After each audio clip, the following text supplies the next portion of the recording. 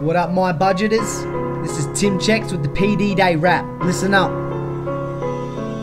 When it comes to a budget, Scott McSorley will make a mess of it. He can't even control the destroyers of the deficit. Clients ring CS1 and just have a hell sook. I'm like, well look, I can get you someone as experienced as Mel Cook. They're like, nah, I just want to say thanks for starting all my difficult messages. So thank Caitlin Martin and Karl Holmes left us. We want our boss back. Tears shed from the eyes of Kelly Ray and Abby Rossack. So to keep the bond strong, Cheks'll spit this hot track that's not whack. And even though his skills are dissed, we never thought Karl Holmes will be missed, but we've crossed that bridge. Now I work even harder. Got promoted as senior, took over from Eva Prater. I'm not saying that since he left it seems I'm smarter, but knowing I grow wiser, I'm like, see you later. Now I want escalated complaints that they better behave before they find plenty of ways to end up on the phone with Stephanie Graves. So they act so shady, I respond so bravely. They try to dodge a call from Kelly Ray and O'Grady, so I RHL them and pray that they don't hate me. I'm like, Abby, who's this dude that's just begun?